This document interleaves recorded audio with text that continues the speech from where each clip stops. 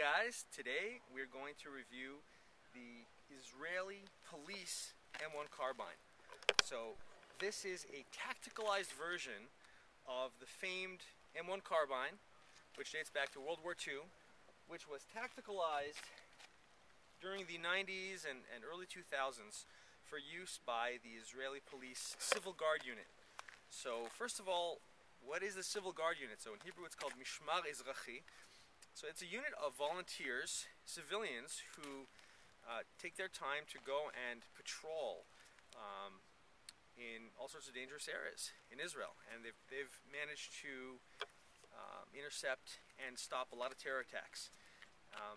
This is a unit which is going way back to the beginning of the state. And so they were issued M1 carbines early on. You know, the U.S. shipped Israel a huge stockpile of World War II vintage refurbished M1 carbines in the 1960s about, and they were used by the IDF, but then later on a lot of them were put into service in the Israeli police for use by the civil guard. And they chose that weapon because it is light, it is easy to use, it's accurate for the ranges that it's appropriate for. And it's just it's a very simple weapon to maintain and to train civilians on. And so they had a large stockpile of them, so they figured that was a good choice for this unit, and they armed them with that. And this is going back to at least the 1970s, but they were in their original configuration with the wood stocks. But then by the late 90s and early 2000s, that batch of old World War II era rifles that was still in service, in active duty service with the Israeli police, a lot of those wooden stocks were breaking, were cracking. Don't forget, you're talking 70 years here of intense wear and tear, and they were not treated nicely. They were thrown around, they were knocked around, they're damaged in a variety of ways. And so the police was looking into ways to lengthen the life of those rifles, because they are, after all, really great rifles, and they were doing a great job in service in the Mishmar Ezrachi, in the civil guard. And so there's a company, a U.S. company called Choate. I hope I'm pronouncing that correctly. Maybe they call it Choate, C-H-O-A-T-E, Machine Tool, and Choate Tool Corp.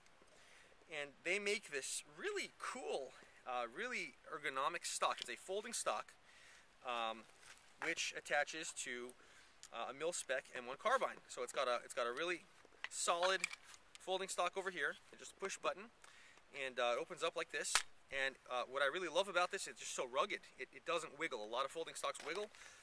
This one does not wobble at all. It's got a pistol grip, so it makes it more ergonomic. It's got a ventilated handguard, which replaced the original wood handguard that the older M1 carbines had. And then, of course, this is all polymer as opposed to wood, which doesn't warp as much, which doesn't crack as much. It's a much more dense and much more rugged and more modern material to choose. And so they took a lot of those M1 carbines and they got rid of the older wooden stocks, and they replaced them with this. And this is what they were issuing for many, many years to the civil guard volunteers, and also to a lot of patrol policemen, not just volunteers, actually, duty cops. And I actually remember this weapon very fondly because I was a volunteer from 2000 to 2002. Now, this was during the beginning of the second Intifada in Kiryat Arba, which is a settlement right next to Hebron. So I was a 16-year-old. I was a teenager. I was, finishing high school, and a lot of my peers were volunteering, and I volunteered too. And so the police issued me this very weapon right here, M1 Carbine, with this Choate Machine Tool folding stock.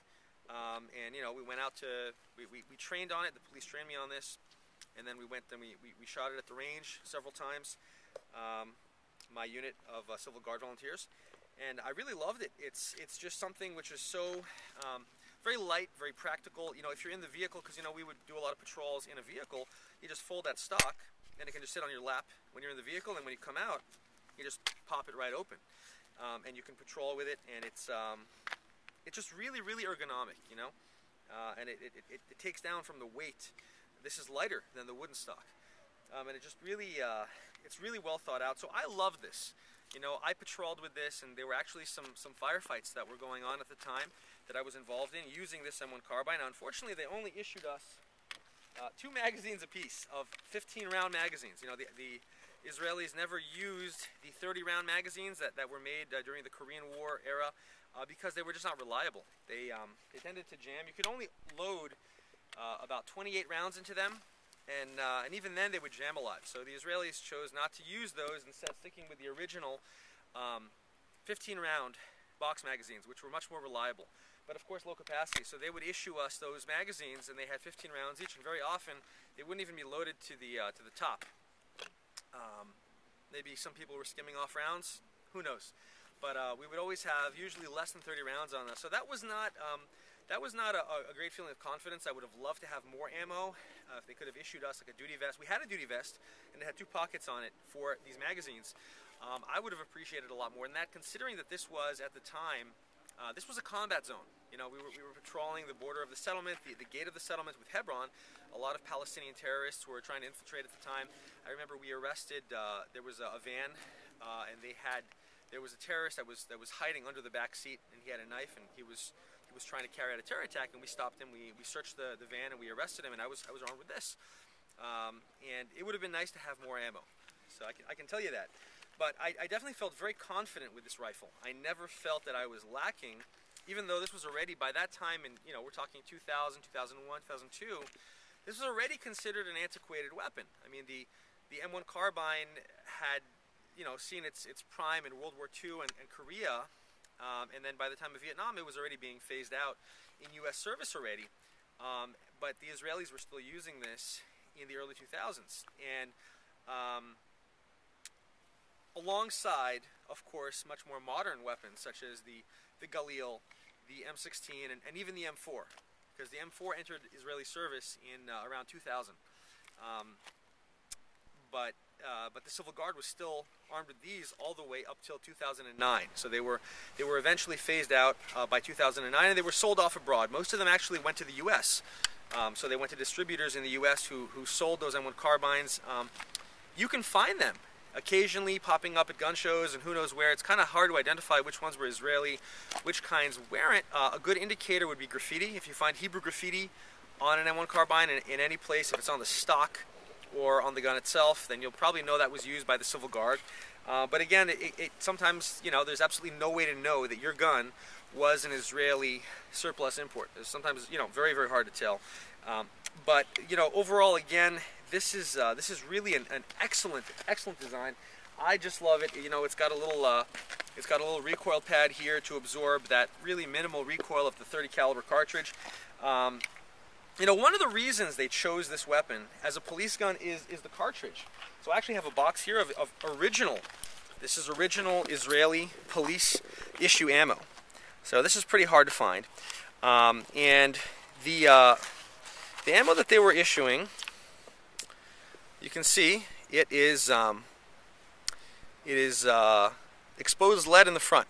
So it's soft point. This is soft point 30 caliber ammo, and this really gives you added stopping power. So this is manufactured by IMI. It's got a little stamp. You probably can't see it in the back. It says IMI 30 carbine, and this really gives you extra stopping power. I mean, don't forget the 30 caliber cartridge in and of itself is the equivalent of a .357 Magnum cartridge. That's already a pretty hard-hitting caliber, and then you're talking about this thing going out of a 16-inch barrel, because this is a 16-inch barrel. So we're talking about pretty good velocity on what is already a very powerful, hard-hitting round.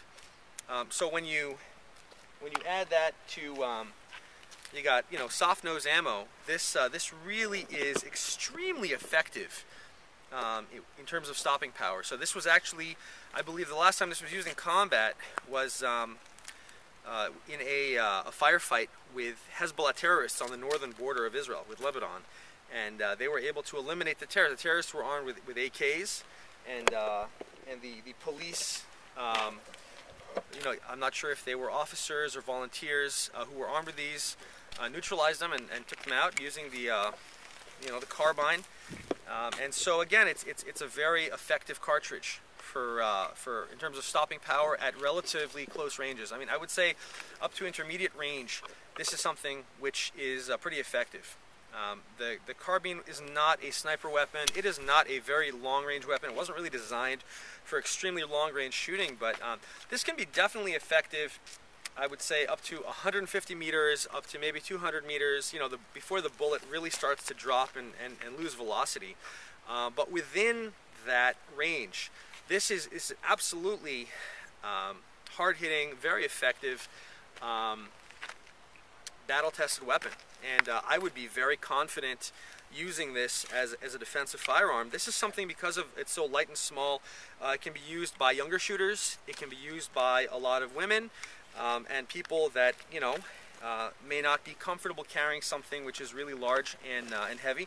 And because of its proportions, it's also convenient for moving within the confines of a building. And again, with this folding stock, you can have that conveniently inside of a vehicle. So this is also a weapon which could be great for home defense. You know, the carbine round is probably not going to over-penetrate in the same way that a 5.56 would. So you could be more confident using this within the confines of a building, within a home. And so I feel that this is really an excellent choice, and that, you know, more American shooters should consider this. You don't necessarily have to look for a carbine that originally comes with this stock. You could actually buy a just any M1 carbine, any mil-spec M1 carbine, and you can order this stock online separately and add it to it, and you're making your weapon very, very tactical. I think people don't really appreciate what an amazing weapon the M1 carbine is. A lot of people today, they see it as really an antiquated weapon, outdated, just because it is a very old design. It dates back to World War II. But it is still a very viable platform. You know, the AR is not the end-all and be-all of everything in the gun world. There are other options out there which, even though they may be older designs, they even may be older weapons. I mean, this carbine was made in 1943. This is an old weapon. You know, this is a Winchester manufactured in 43. You know, it went through World War II. It might have gone through Korea and who knows how many other conflicts, you know, before it ended up with me. But it still works, and it works really well. And the same way that it was able to defend American soldiers on the battlefield and Israeli police defending the home front against terrorists, it can work for a civilian to defend himself and his home. So let's give this a shot. Let's try it out and see how this goes.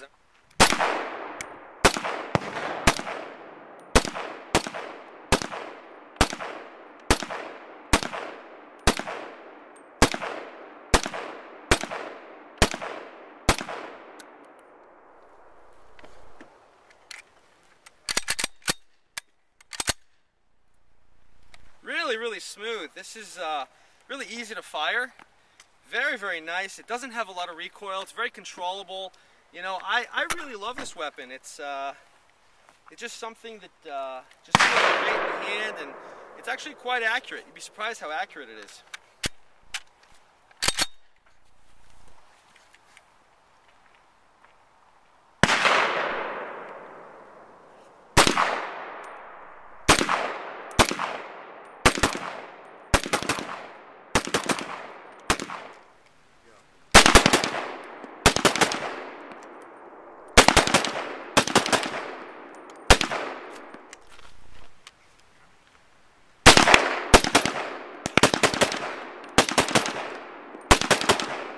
Yeah, this is smooth. This is a really smooth, nice gun to shoot. I mean, it's just something that feels really good, you know, holding, and the recoil is really easy to manage.